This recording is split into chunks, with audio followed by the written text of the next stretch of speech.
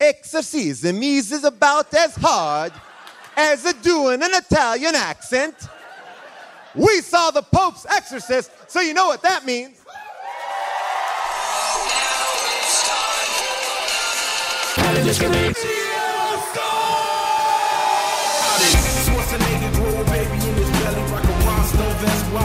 Just in the Kelly, or maybe see a burlesque show with Nick Crow and take a boat with speed to hitting cruise control.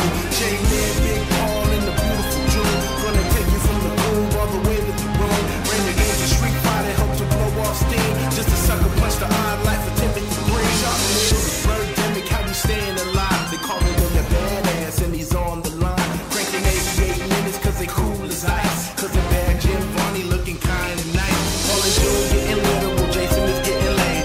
June is making sure all the monkey shots getting paid. There's just a bunch of movies while they're making the grade. Here's a real question for you, how did this get made? Hello, people of Earth, and hello, people of Largo!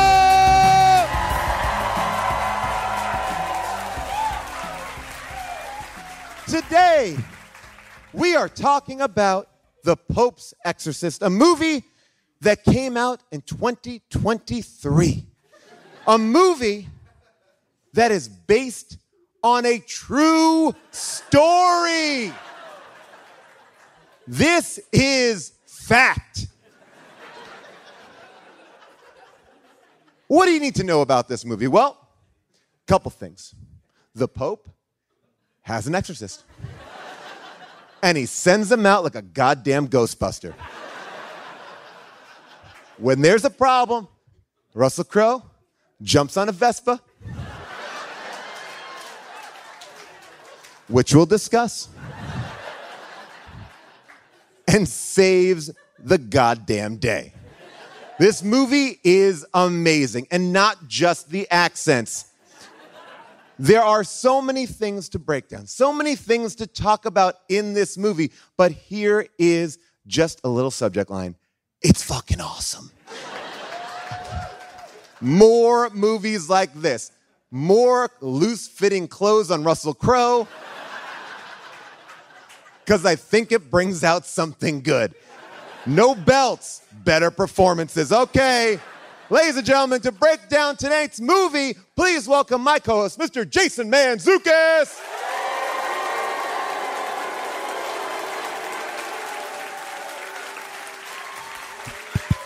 What's up, jerks? I love it. I love it. June and I already heated backstage. We were literally in the middle of it, and you said my name. And I was like, oh, shit, the show is happening. Fuck yeah, Friday night, Largo, here we go. No, Jason, no. No? Saturday night. Saturday night, Largo. Is that, can it be Saturday night at Largo? Right here with all these fine folks? All right. Night. I guess it's Saturday, fine. Start the show over. Start the whole show over. Fuck, I fucked it up. I said it was Friday, I fucked up the whole show. Fuck. Jason. This movie with my new favorite Italian actor, Russell Crowe. Oh, he's so Italian.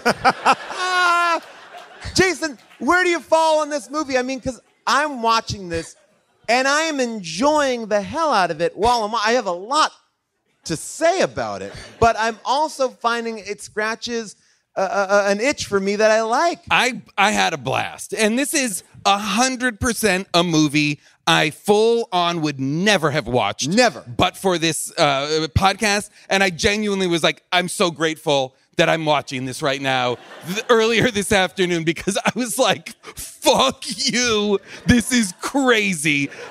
Like, everything seems like perfect, and I'm delighted. But I only want to talk about the very end of the movie, and I can't yet. I'm like chomping, so let's get into it. Well, but okay, that's great. I mean, look, specifically. the good news is, Whoa. This was a whoa. It's not an overly complicated plot as far as what we have to get through. I don't know, because there are at least 7 multi-minute exposition dumps that are not helpful to understanding the movie. Here's all I'm going to say. Kudos to any movie that retcons the Bible. And you know what? Here's someone who retcons everything you know about a great podcast host. Please welcome June Diane Raphael.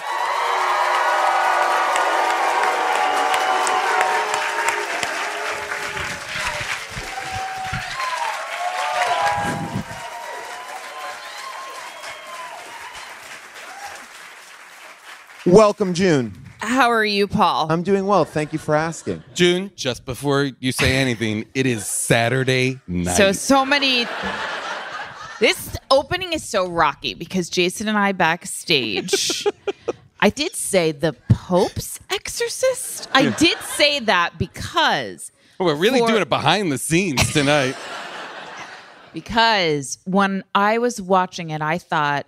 When I saw the title and I saw... and Russell Crowe is one of my favorite actors. And I stand by this performance and I stand by him 100%. I stand in solidarity. He is. He's one of our finest Italian actors. I love him. One of the greats. I enjoy the hell out of him. Crowe. He's so good. He's so good. But, Paul, what I thought for a good portion of this movie was that the Pope of the Catholic Church would need an exorcism at some point. And I thought, this is the best concept for a movie I've ever heard of. And I'm so excited to see a Pope get exorcised. By the way... Okay.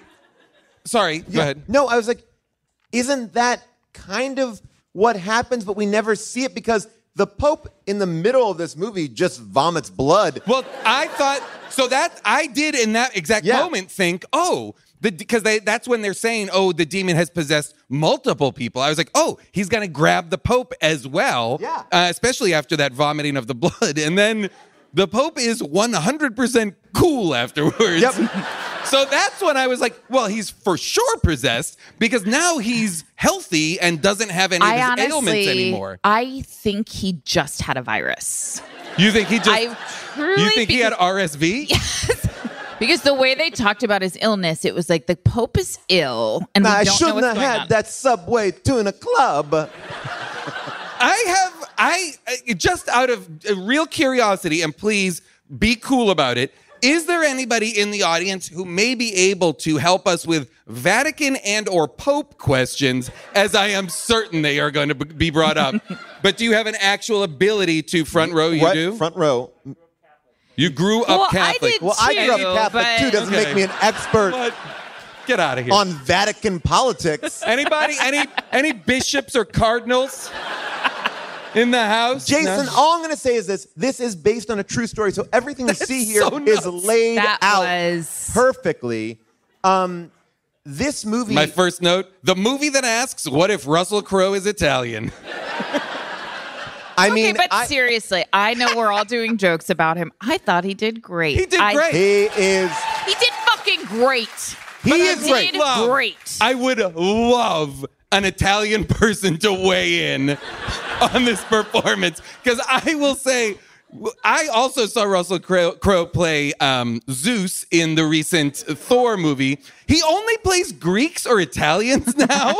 He's deep in this accent. All I'm going to say is that Russell Crowe does what he wants, and I like this new era of Russell Crowe where he doesn't have to be fully built. He doesn't have to be a gladiator. No. But when I first saw him on screen, enjoying the holidays. Yes. It's his body type, and I appreciate it. I need him. I'm ready for him, in fact, to be just like full-on dad bod rolling. The idea that he's basically James Bond as a priest by the end of this movie. So great. I can't not do it. I want this to be what a faith-based movie is.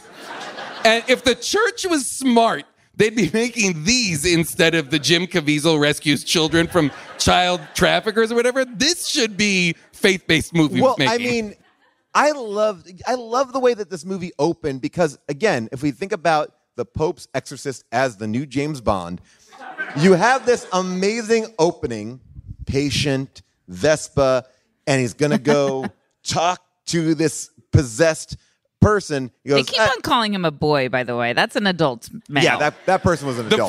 The first one is like, you for sure. Just because he has track pants on, like that's a 36-year-old man. I just like that the opening of this movie. By the way, this is a period piece. Just in case, if you've not watched it, it's a period piece. So, but the period piece is the 80s. Yes, The 1980s, right? Isn't yes, it? yeah, it's like 87. But there's something so funny about we've watched these exorcism movies. We understand a certain thing. He's like, "Hey, devil, I bet you can't get inside a pig."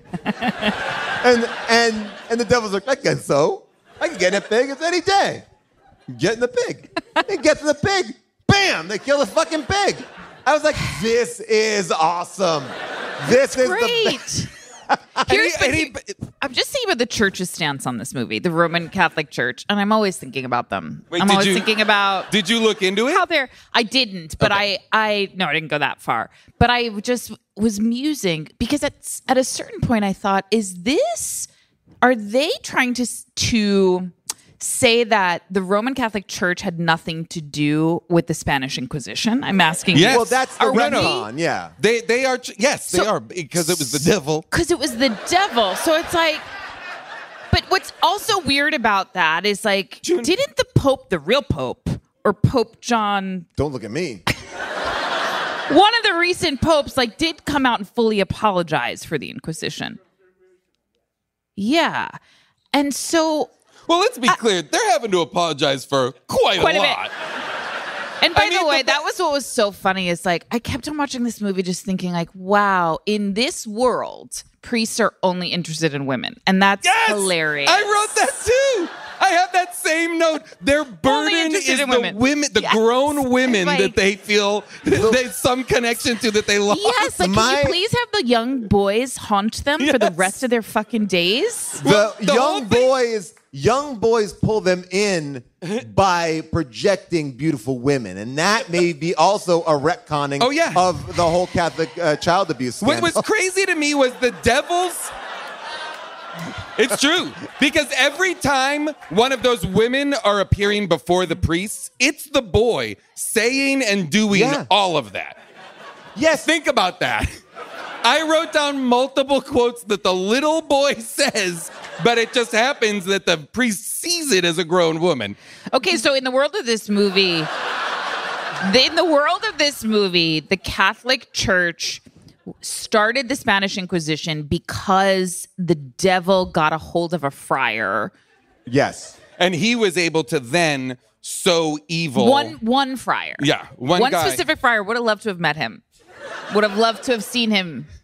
What's crazy is that the devil's plan in doing this is that they can awaken all of the other army of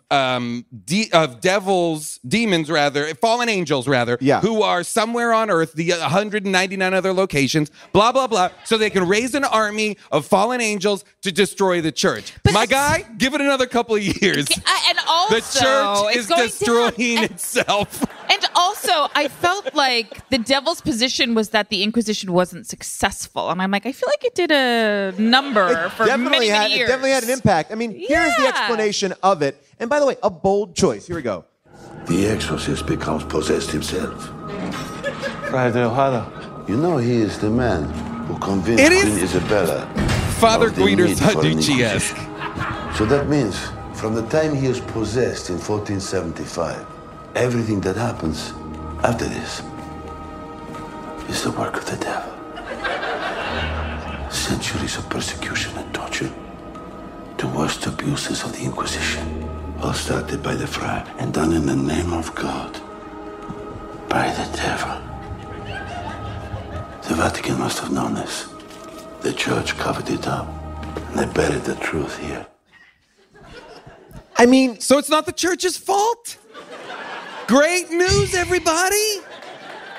Get back on the train. I mean, by the way, I do think, and maybe you can't ever get rid of it, but Russell Crowe has such a distinctive brogue, or there's an energy behind it that any accent doesn't sound right, really, on him. I disagree. Okay, wow. At certain points, I thought, in his history, Father Father Crowe. His history is that he moved to Italy as an adult, and that's when he went to seminary and stuff. Like I justified it, and I thought, Italian isn't his first language, but I believe he learned it somewhere along the way. I was trying to have that happen because this movie's also doing that thing that bad movies do expertly, which is jump between English and other languages, Spanish, Italian, as needed in conversation, not as needed in conversation for us, the audience, not how they would speak to each other. I disagree because I thought it was a brilliant choice to have the first 20 minutes be subtitled. Bold move for a mainstream commercial film. All right, so first 20 minutes, Russell Crowe subtitle, and then he goes, and then you see him talking to another priest in the Vatican, and then it just, boom, English. And you're like, oh, they're speaking Italian. And then oh, no, they're not. They're not. They're switching to English. Yes. And they do that they do that throughout in ways that are so preposterous and absurd. The Vatican's speaking English. And then what? And it is. And one of the guys in the Vatican's American. And then it was only late in the movie when Russell Crowe introduces himself as an Italian man that I was like, wait a minute. Because I also thought he was just had learned Italian for his job, and that was that. But he was still Russell Crowe. Oh, and then the other priest is Spanish, but when Julia comes in, she's just full on English. Hey, everybody, welcome. Yep, we bought an abbey. Anyway, so Peter, Frederick, what are we doing here at the roof? No attempt at I would anything. love it if Cameron Crowe did a remake. We bought an abbey. Crow v. Crow. I just want this movie to acknowledge that everyone had a universal translator. Yeah, that's what it is what it's like. But it really is I buy it. I like what Russell Crowe is doing. Well, I think what's interesting and makes it compelling is it's a great performance. It says so much that he's such a good actor that he can pull off and literally shoulder this whole movie, which arguably should be about the family, the people that this is happening to. This family doesn't give a shit. There's a boy with hate written across his chest, and the daughter's in the other room listening to her Walkman nah. She's acting oh, mom and dad are fighting over the bills. It's so tough. No, your brother is fucking puking birds, which I had to rewind. I thought it was a heart. Thought it was great. Where was the bird from? The woman. I don't know. I remember the woman. Come on, the movie makes so much sense. No, it's in Russell Crowe's flashback. Okay. The woman who he didn't save eats a red bird. And then the boy vomits the same bird up. I did.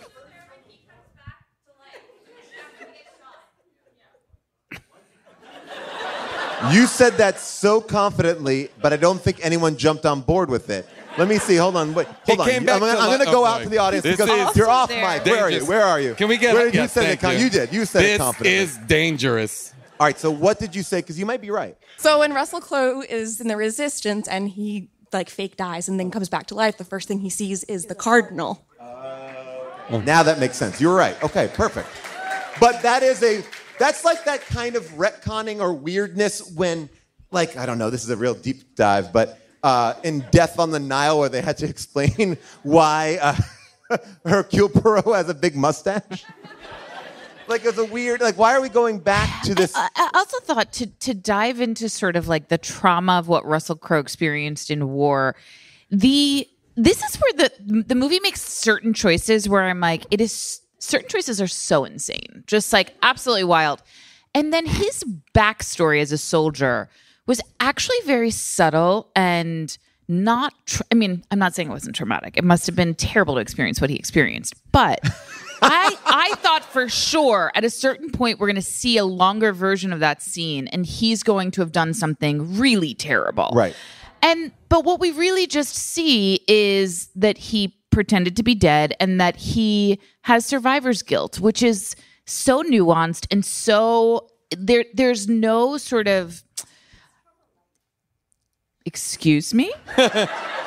The audience is really getting this into it tonight. audience I was It's worried about interesting. this guy. This guy's been on his best behavior so far. It's a lot of other people popping in. It's so and out. interesting because everybody's contributions are also at personal level. Yes. Volume wise. Yes. I feel like trauma-like. I know. I It's feel like trauma-like. we're interrupting their conversation.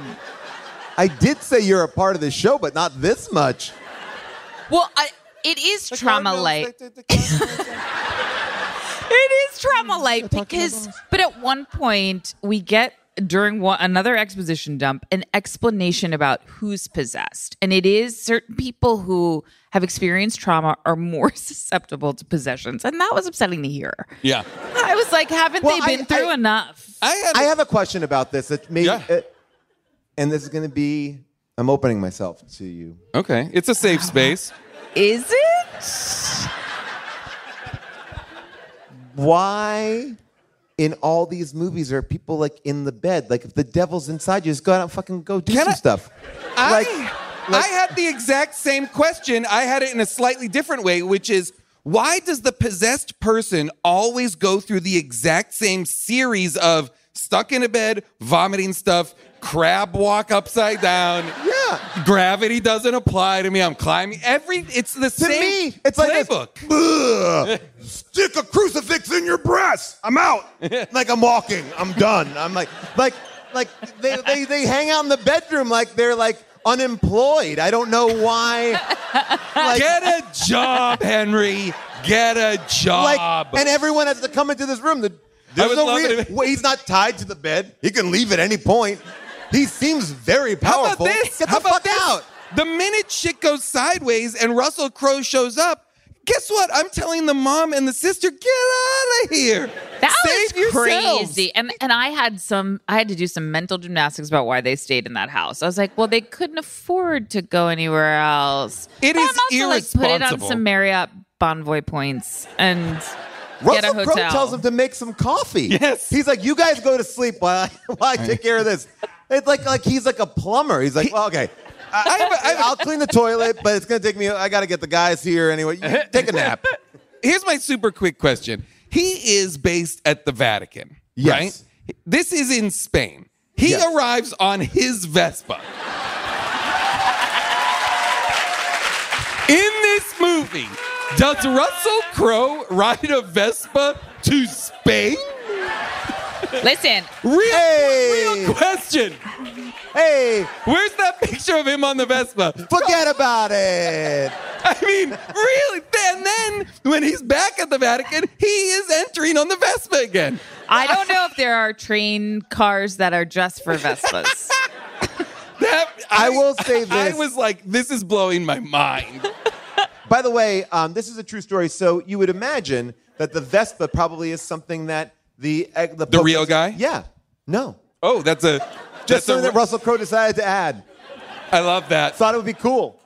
And you know by what? the way- He's goddamn right. He's By the way- absolutely right. He is 100% right because not only is it so memorable, but because it makes no sense, it is clearly the whim of an actor.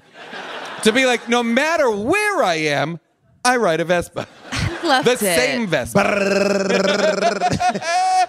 Big guy on a little bike.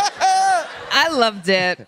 By the way, I did also have before we get too deep into the movie, I did want to just touch this one comment that the mom makes. The mom says to the daughter, "You got to stop dressing like this. You're not in America anymore. We're going to be surrounded by contractors."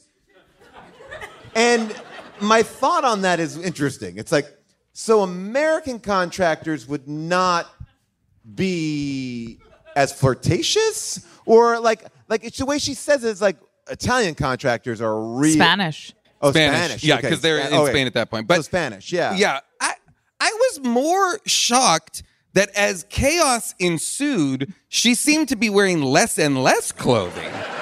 Like, maybe I understand her act of rebellion upon arrival at the home and to Sure. stick it to her mom. But once things get real nutso magazzo with the demon, guess what? I'm putting all my clothes on and I'm wearing my sneakers in case I need to get the fuck out of this house.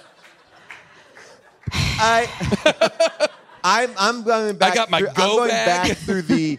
So it's a period piece. Maybe she's a fan of Andre Agassi, so she's wearing the jean cutoff shorts. But it's one of those. I mean, it's a great moment in the movie because, like, they seemingly have been traveling forever, and the mom's like, "Oh, why are you dressed like that?" It's like they've been in the car for hours. Like, why are you just noticing that she's in jean shorts now? I also felt like I needed a little explanation from the mom about why they had to move in that quickly.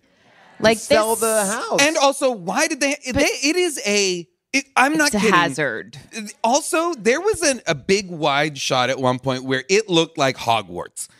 The house was enormous. You can sell it from America. Oh yeah, they don't. You don't need to. You don't need dress to it up. live in it. Someone wants to buy this Spanish castle. Flip the Abbey. You don't need to flip. Like, it's like it really is. It's like, is it going to go for that much more? What would you put in? An elevator? Throw the Property Brothers. No, let me ask you this: do you think that the dad getting impaled in the car in front of the son and dying? And starting this whole process of the construction opening up the portal to hell, do you think that was the devil's plan somehow? Or that was just sort of convenient?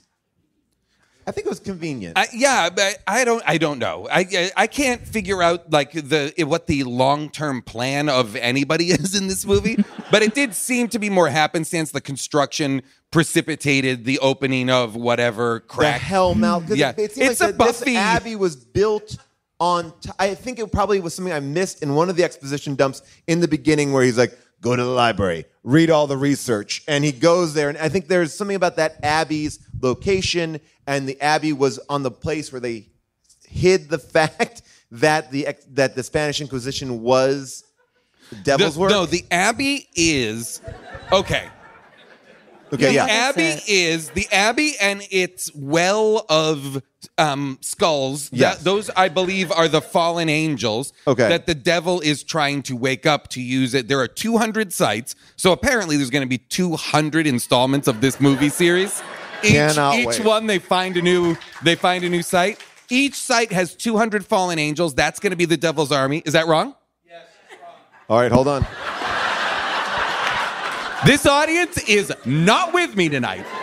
This is like going to a murder mystery. Everyone has one piece of information from the movie that they were able to retain. And then when you get together with 200 people, you can actually nail it. Who said, yeah, okay, who, where? Okay, yes. All right, in the back. Okay, what is the right answer?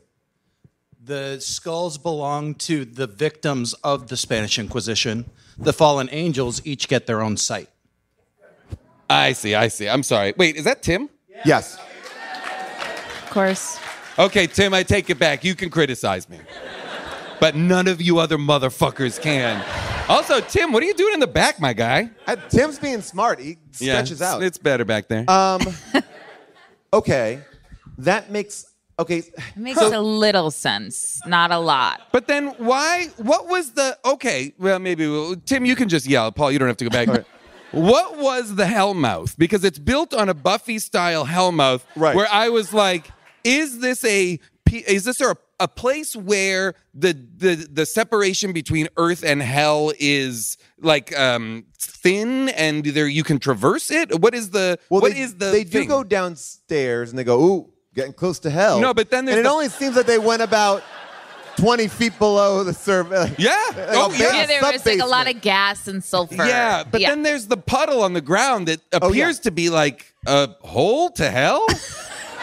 I don't know. I was like, what is this? And then the Virgin Mary comes out of it, and then she turns into a demon. And then I thought that was Jesus. Hang on. Tim? I thought that was Jesus. Was that Jesus? No, I think it was the Virgin Mary, wasn't it? Yeah. I mean, look. Because isn't that... boy, oh boy. This movie is... For how much the movie is about like a hero priest vanquishing pure evil with the power of the Holy Mother and Jesus Christ. This is fucking wild. I mean, this to me... And we're all like, But I Yeah, really- great. This to me, this little scene kind of encapsulates. Can I just the say, tone? This Yes. kid is great. Amazing. Amazing. This kid, Amazing. This kid is doing fantastic work and is covered in prosthetics and fake teeth and all sorts of stuff. But I thought he was giving a great performance, Yeah. especially in the first scene between when Russell Crowe arrives and the kid sits up in bed when Russell Crowe starts praying and they have their first back and forth. Dynamite. The kid is I fantastic. love it. This is, I think, the scene I'm right in saying this is probably the tone of the movie, which I kind of love, but it's also weird. Here we go. You don't know who you're dealing with. Then tell me. Tell me your name. Unless you are too afraid. I'm not some stupid fuck. You convinced to get into a pig. So you won't tell me your name. My name is blasphemy. My name is Nightmare.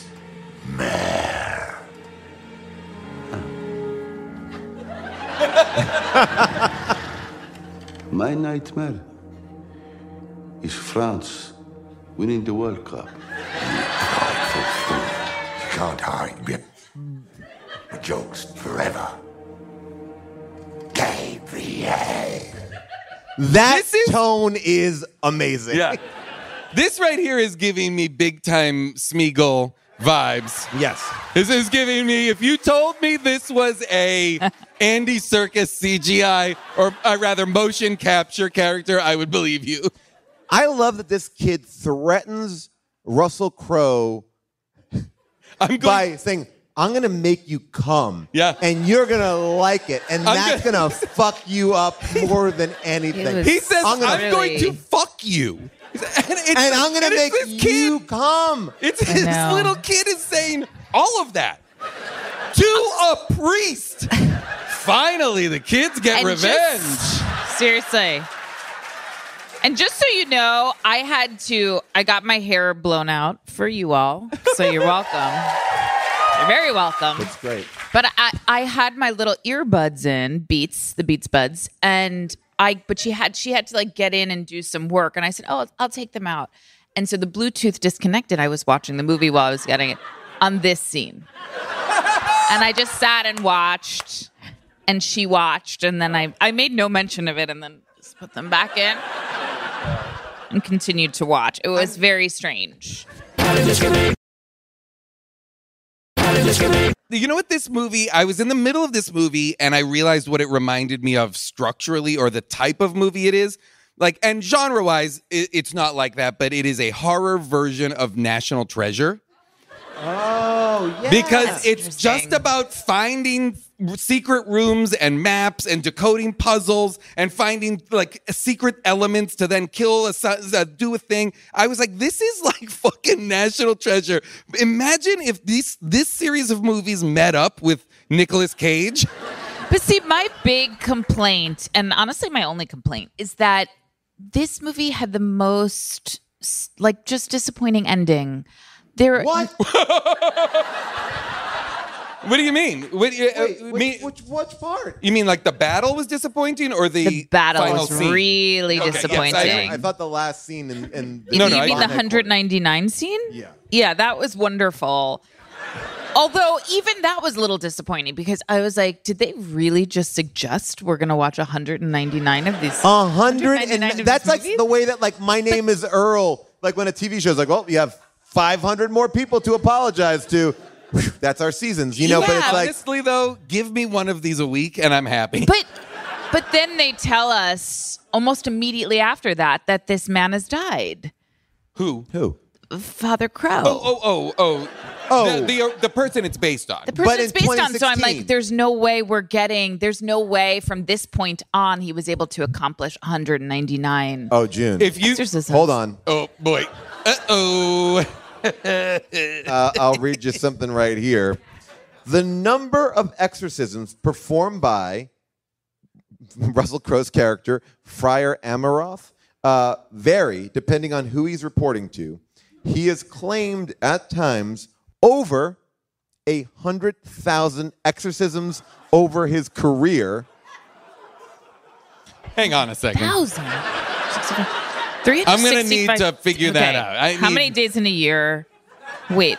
So I'm assuming What? some of these were mass exorcisms for large groups of Oh, Like in a we needed to pool? exercise the entire audience. Sure. Yeah, exactly. Or like maybe could count over that. an entire concert Right. or Well, he goes on to say, when questioned by skeptics, he claimed that a person could be possessed with upwards of 1,000 demons.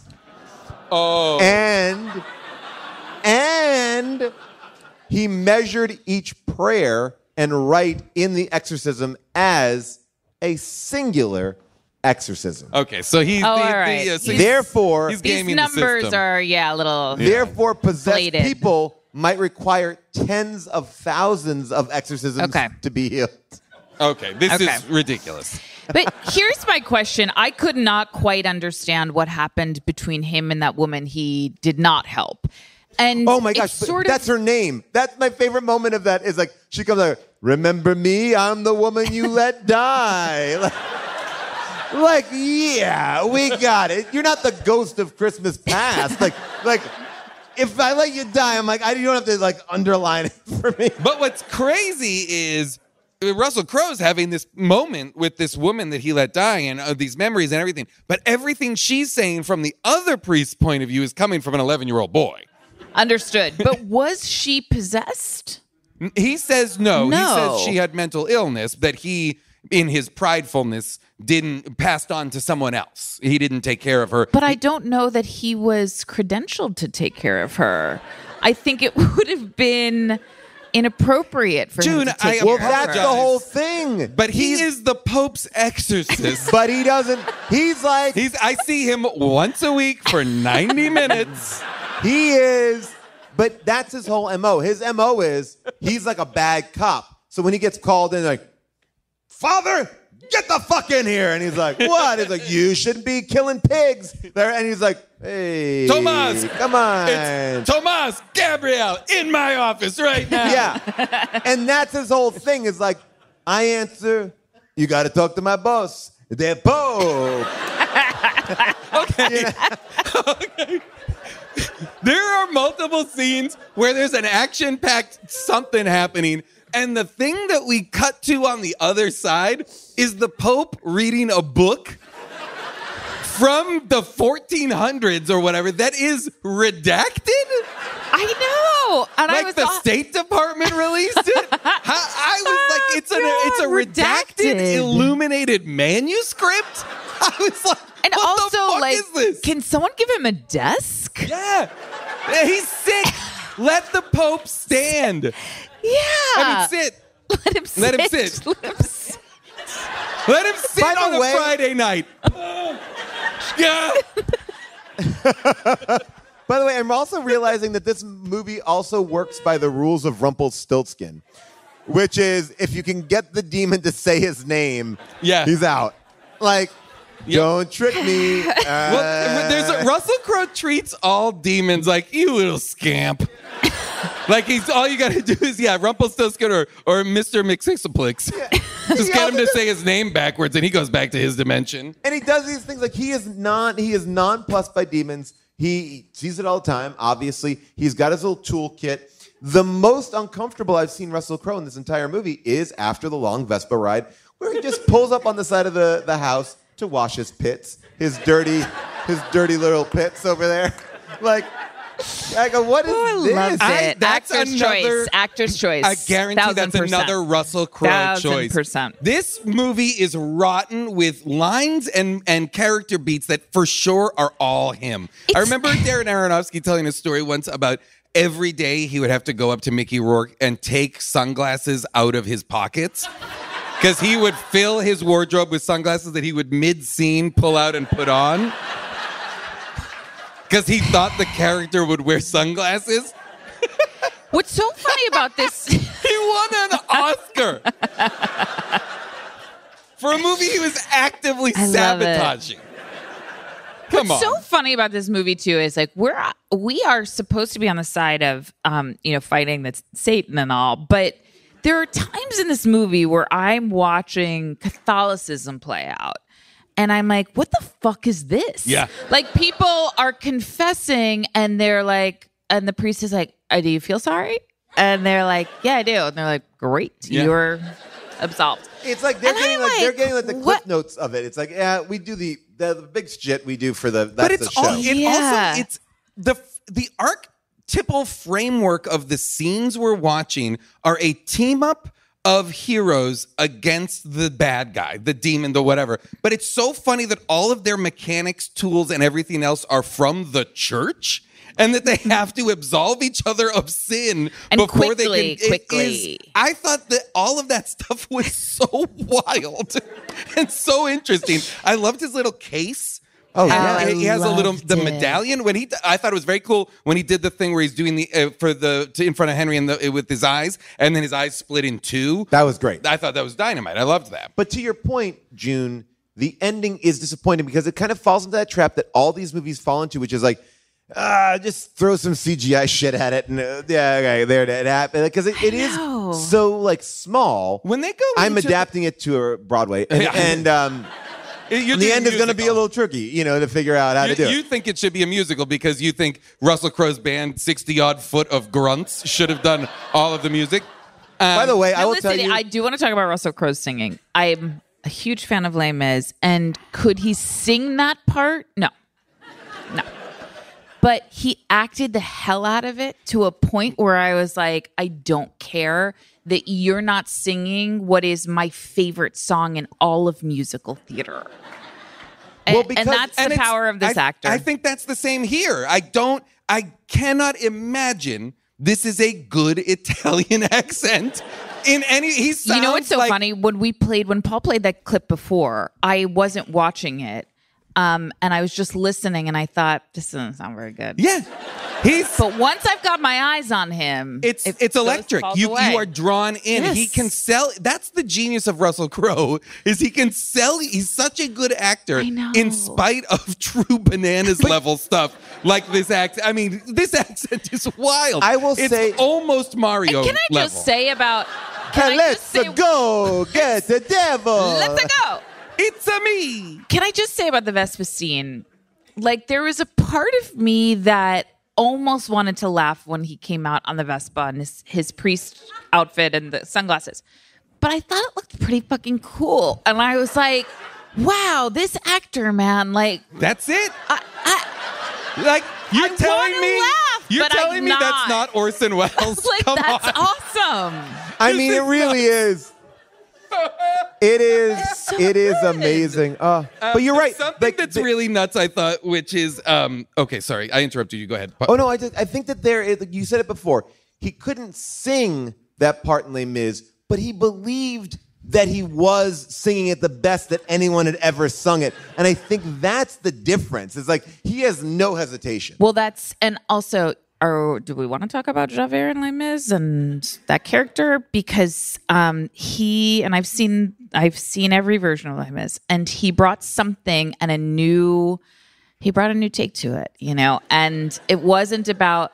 And so then I start thinking he sounds great, and I know he doesn't, but I can't help but think he does. It's crazy. I will tell you this. You cannot take your eyes off of him. And that's what's incredible. I hung out with Russell Crowe one night for hours. It was amazing. And the night started off in a crazy way, but the second thing that happened was this. He calls over a waiter. We're at a restaurant. And he goes, get up on this table and take out these lights. And the waiter just said, all right. And the waiter got on the table in a very fancy restaurant, unscrewed a light, unscrewed the other one, the table that we were eating on, walked off like he got him Svengali'd or something. Like he just said, it's magic. You take out these lights, right? And the guy walked like he did, like, oh yeah, we do every night. I walk on the tables and I take out the overhead lighting of this restaurant. And I watched it, I was like, no hesitation. Well, he is incredibly, and in every movie performance, incredibly capable and everything. In this movie, I believe they walk into the catacombs of this building. He's not at all fazed by any of the discoveries that they make. Nope. He sledgehammers walls down. He opens wells full of skulls. They get down into like the hellmouth area, and there is a 500-year-old desiccated corpse, shrunken up corpse, and he recognizes who it is. He goes, "Oh, that's Father what's his name? The most famous exorcist in history."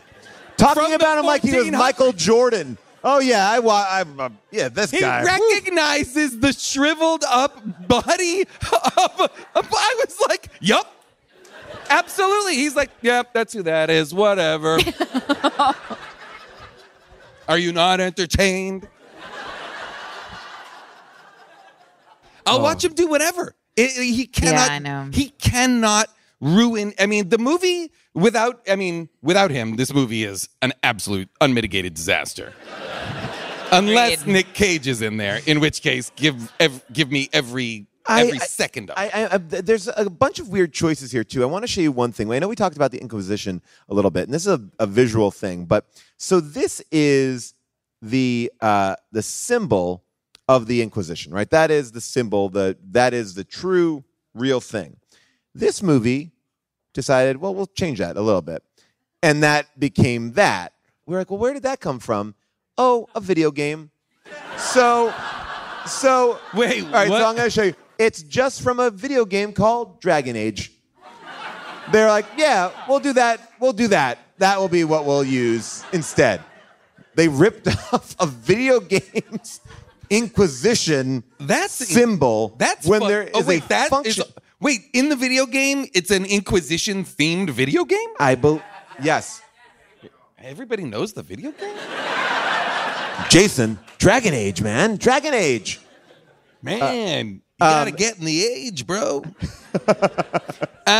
Did they get called out for that? Because that does seem egregious. I mean, and we just did it. Like there are 3 elements in the real symbol, but none of them are an eye. Like, no. That is curious that an eye has been Here's what I think. Graphic designer in a different country is like Inquisition, Dragon Age pops up, is like, got it. That's, I don't think it was stolen. I think it was Googled. And they're like, that one looks weird. I like that one. Yeah, I bet you're right. That one is, designed. That's why you like it. So I think you're right. I agree with you. It's a foreigner's fault. Hey. God damn it. I will say that this father did have some views that were not mentioned in the film, one of which is on yoga. And at a film festival in 2011, the character that Russell Crowe is based on said, yoga is satanic because it leads to the practice of Hinduism, and all Eastern religions are based in a false belief in reincarnation, and practicing yoga is satanic, and it leads to evil just like reading Harry Potter. Wow. Boom. Hit him. Like, I love when you can hit 9. Like, you're like, okay. Ooh, like you kind of keep on. It's like hitting all the buttons in the elevator. It's like, yeah, you're going down. Wow. I did love that this father had a chief officer title in the Vatican. He was the chief exorcist, which I was like, wow, that's a real title. There's a lot of people working in that building at the end of the movie. Are they all exorcists? Well, that's the holiest of holy places. Yeah. What looks like MI5. What could from be going the James on Bond there? movies? Not even like it looks like. All I want is the cue to come out and be like, this crucifix also does this. Well, did anybody else think in the scene the scene that you were complaining about, June, where the not very exciting final battle, the 2 priests are battling and there's all this back and forth, and they've got one of the priests has a medallion and one has the cross, and did it sound to you like the cross made gun sounds? Yes. There was a lot of tossing the guns like they were in Bad Boys or something. And it was like, grab and go. But it was not like, bam, bam, bam, bam. It was like, and cross. But I felt like it was making the clankety clank sounds of a gun or something. It felt like that's how they wanted it to come across, like they were badasses. There was definitely like a...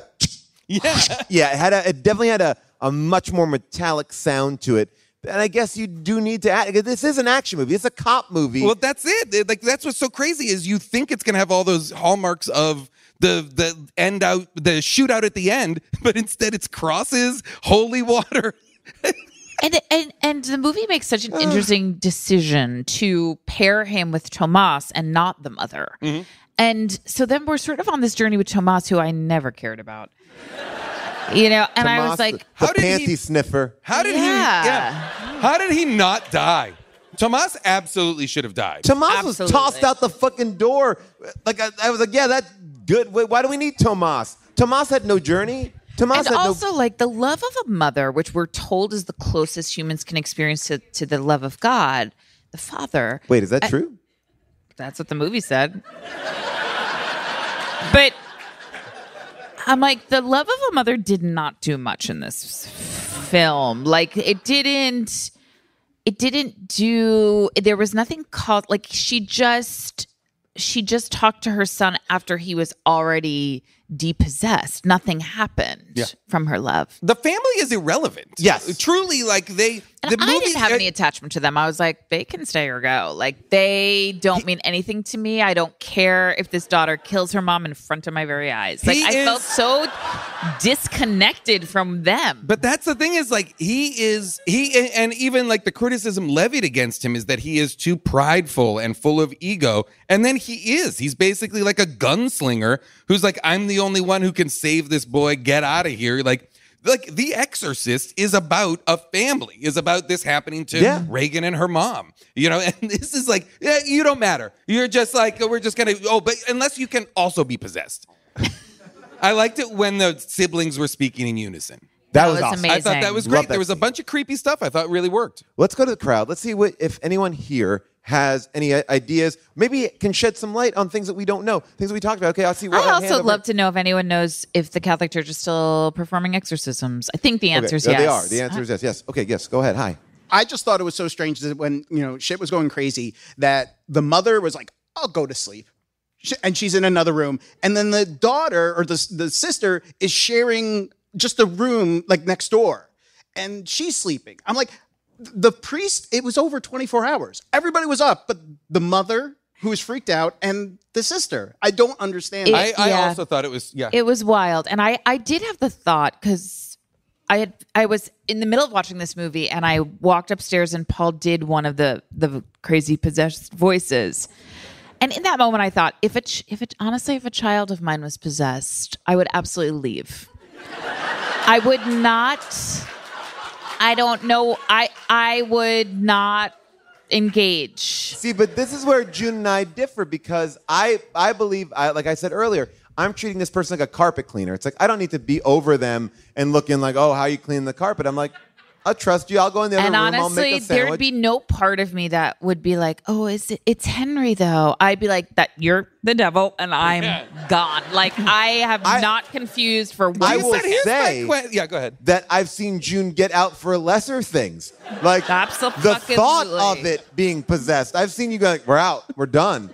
You made us leave a hotel one time because it got bad vibes. You're like, we're out. At I felt 1,000%. Like if a priest showed up at my house talking like he was talking, I would push back a step. I would be like, hang on a second. Wait, what are you saying? Like, he's like, very powerful demon has possessed your son. Very, very powerful demon. Of course, I'm an Italian gentleman. Very powerful demon. And she's like, uh-huh.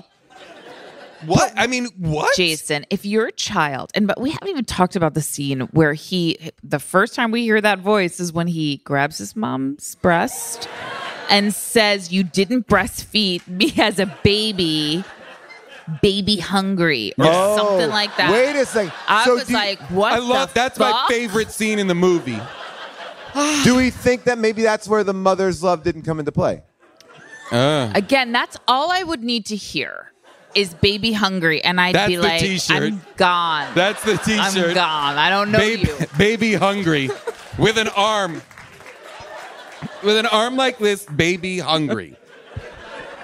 All right. I'll be the only one buying that t-shirt. Your What's your question? So, two things. One, Russell Crowe absolutely sounds like Puss in Boots. Oh, yeah. And two, so Friar as conduit for the devil, speaking to Isabel and Ferdinand, is he saying that the founding of the New World was brought about by the devil? Is he trying to make a comment on that? Wow. By the way, great point. I didn't realize that. Basically, the devil discovered America. Yeah, sounds like it. I didn't put it together. But that's a really astute point. I think that's leading as the best question of the night. Did the movie just get that basically better? America is the devil country. Yeah. Yeah, founded by the devil. Yeah. He's our founding father. That's why I don't... It is heating up. All right, yes. Oh, boy. Yeah, what do you got here? What do you got? Here, you can reach a little bit to me. Here we go. Okay, so not to lay on with more mom shame of the mom, but I believe that the mother's love never really came into play because when Father Tomas is like, oh my God, I'm so sorry for your loss, your husband died, she's like, oh my God, it's okay. I know, it's the weirdest reaction. She said it's cool. It's cool.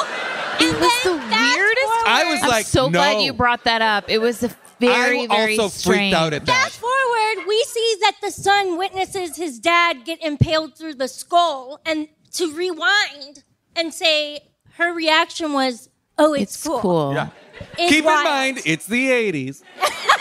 Like, she basically is like, it's no big.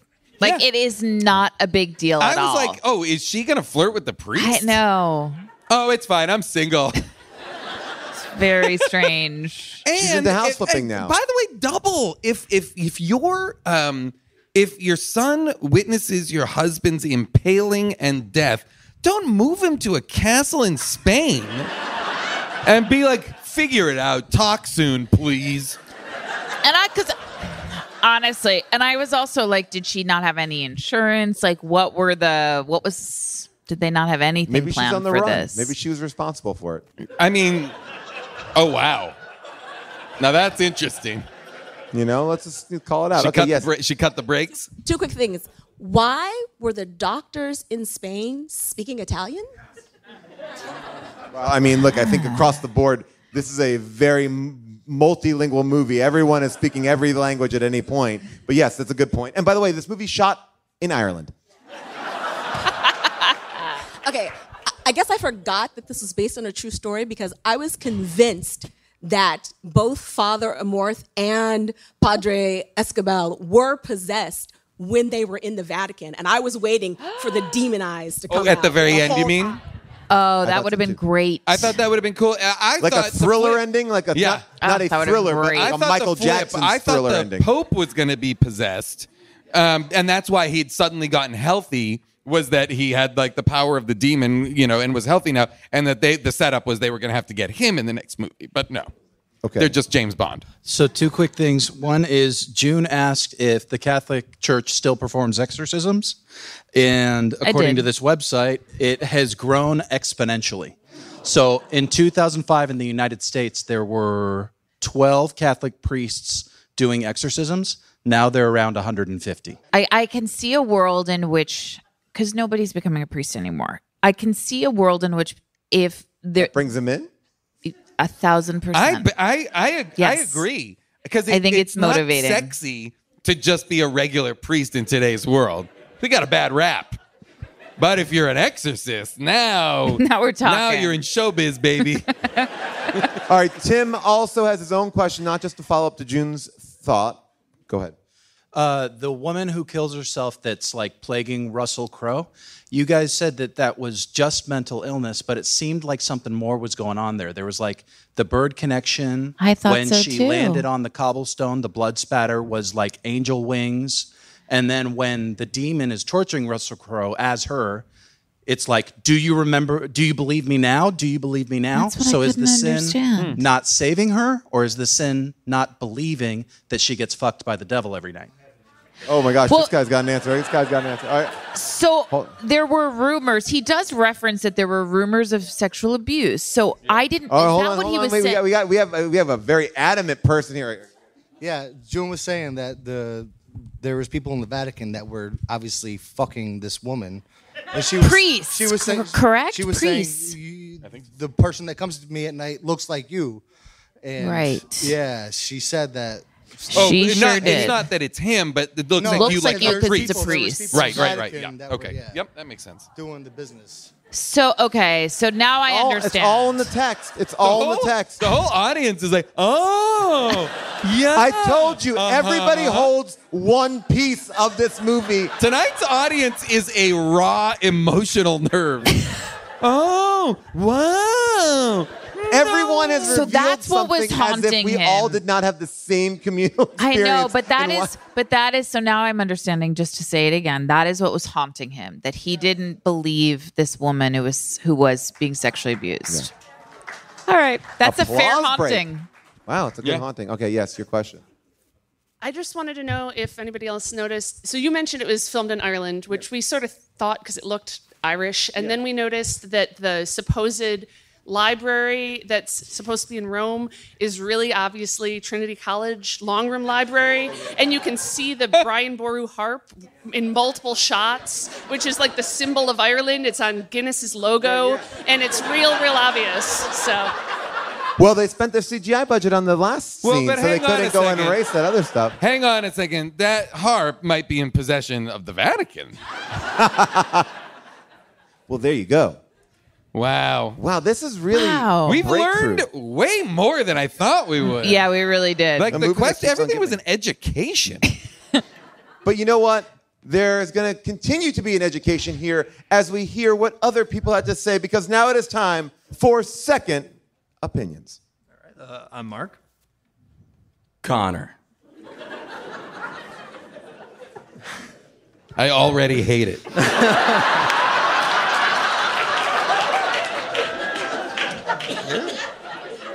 Have you ever met a girl that you tried to date, but her eyes are all red and now she's filled with hate? Let me tell you a story about my situation.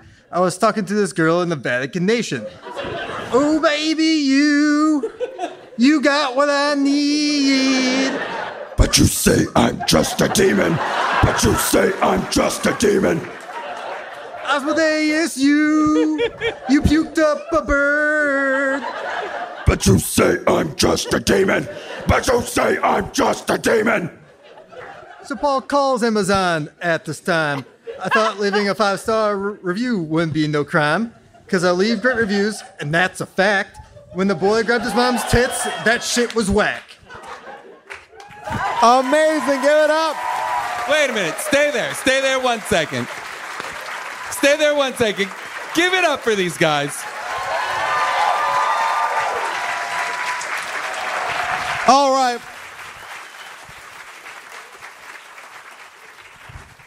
There are 13,952 reviews. That seems to be a record for what we do on the show.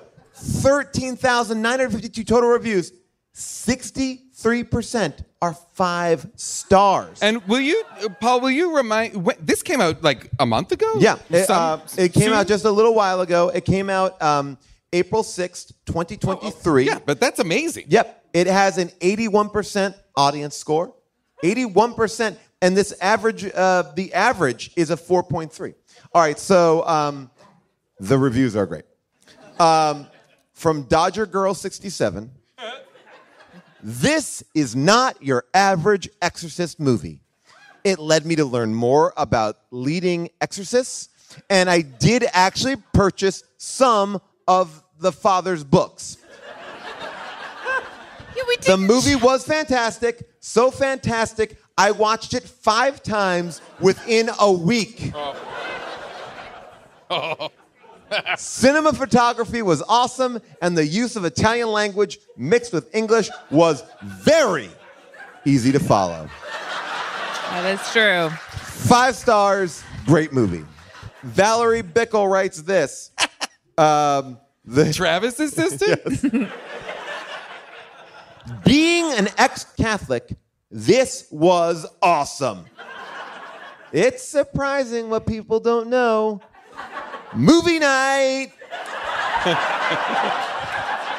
Title is Wow. I like that one. I like that you read that one almost as if it was a poem. Alora writes, even being biased about being Russell Crowe, because he's going to be my next ex-husband, when we finally meet and all, this movie is riveting. It's scary because The Exorcist, the movie was made about, was a real exorcist. And while the movie story itself is all Hollywood and flair, the movie reminds us that there is true evil out there. And they're waiting for the humans to screw up and open themselves to it. Effects were great, especially the young boy and my man Russell. What? He owns a rugby team and sings. I am a sucker for music. Wait, is this review so from crazy. Tinder? Leaves you wanting I more. I could have written this. Like, I'm like, this is so crazy, but also like, yes. Yeah, that part's right. A movie is a big hit. Budget was $18 million. It grossed $76.5 million worldwide and 20 here in the States.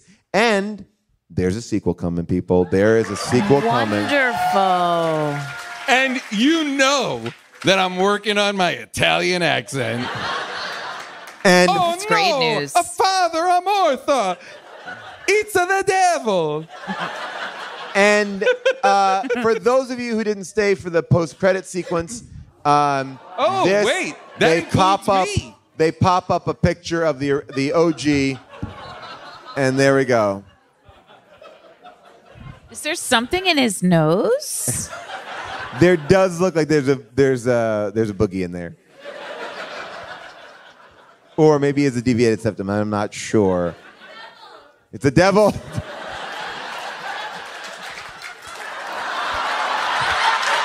It's just hair. It's just a bunch of gray hair in his nose. Nothing wrong with that. It is the devil. All right. Wow. The devil's nose hair. I feel like that's a cocaine code. Do you have any of the devil's nose hair? Well, another reason for the strike to be over to get somebody this. says who doesn't know cocaine terms. I'm looking for some devil's nose hair. What? How old are you? Oh my gosh, Jason June, would you recommend this movie? 1,000%. Yeah. Give me all the rest of them immediately. I can't wait to watch the sequel. I kind of want this to be like, it should be a television series where we can get one a week. I do really want. I would love it. Yeah. I would love it. The way that they are doing The Equalizer as both a TV show starring Queen Latifah and a movie series starring Denzel Washington. Give me the same. Give me Russell Crowe in the movies and, I don't know, Liev Schreiber on the TV show. Also playing Italian. Father.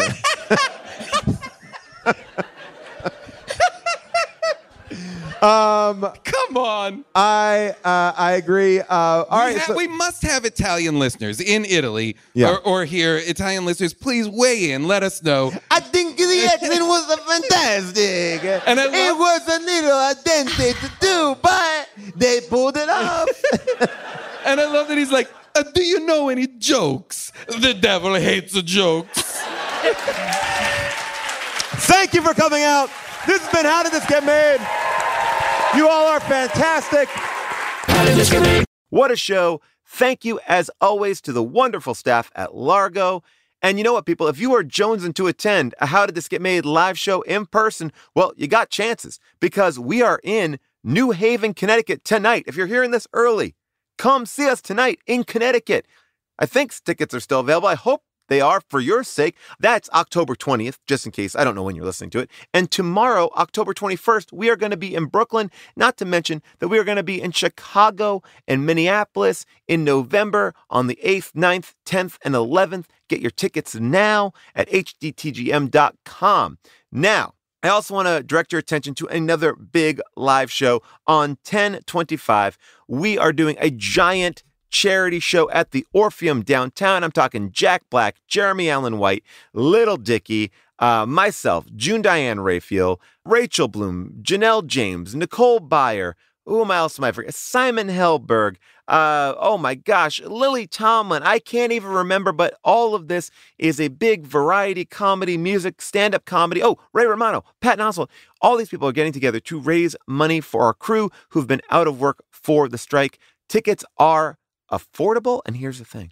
I'm going to give you a special code right now. You can actually put this in the little lockbox right up there. The code is Solidarity. If you put in the code Solidarity, you will get your second ticket half price. So one ticket full price, one ticket half price. That's $75 for 2 tickets. It's a great cause.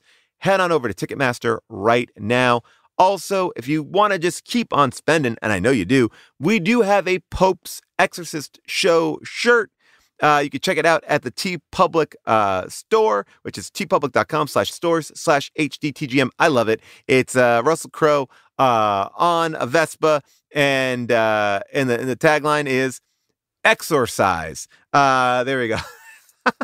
And next week on Last Looks, we will be going over your corrections and omissions. So if you want to talk about the movie, get something off your chest, leave me a voicemail at 619-PAUL, ask, or write a comment on our Discord at discord.gg/HDTGM. And of course, as always, Jason will stop by for a chat and we'll announce our next movie. And by the way, if you haven't heard, we are on the lookout for a brand new theme song. And if you're a musician and you have what it takes to record a new earworm, send your theme song submissions to howdidthisgetmade at earwolf.com. Post them on our Discord's theme song channel. Remember, you can find us everywhere online at HDTGM. If you love the show, tell your friends. It helps. It really does. Word of mouth helps us. It's a lot more fun than watching these bad movies alone. Watch them with a buddy. And last but not least, I got to say thank you to all the listeners who support this show every single week and our entire behind-the-scenes team who keeps this show running. I'm talking about our producers, Scott Sonny, Molly Reynolds, our movie-picking producer, Avril Halley, our engineers, Casey Holford and Rich Garcia, and our associate producer, Jess Cisneros, who makes our amazing social media videos. That's all I got, people. And we'll see you next week on Last Looks. Until then, bye for now.